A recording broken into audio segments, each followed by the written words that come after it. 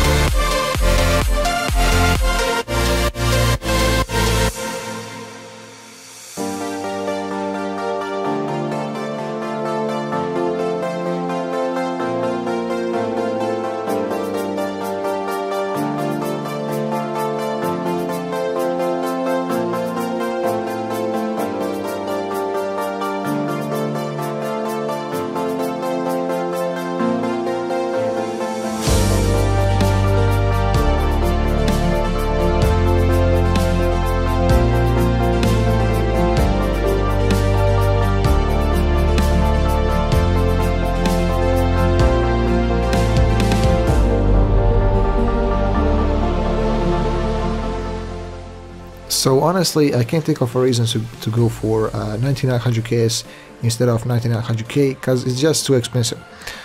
So that's my conclusion. Thank you guys so much for watching. Like this video, subscribe, comment, and I will catch you guys next time.